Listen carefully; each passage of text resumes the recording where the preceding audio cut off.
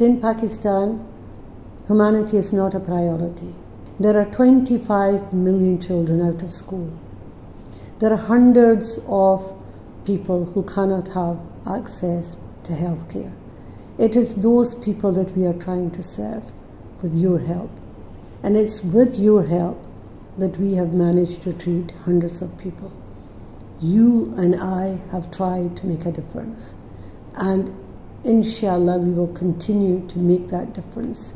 And inshallah, working together hand in hand with all the other organizations that have volunteered to work with the Sarwar Foundation in rural areas, we will continue to provide vital services, those grey areas that are being ignored every single day in Pakistan.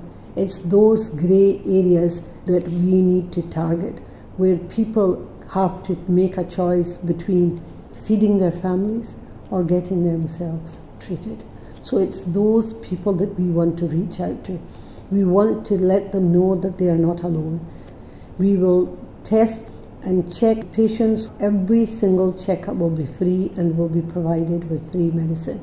But we can only continue this work with your help.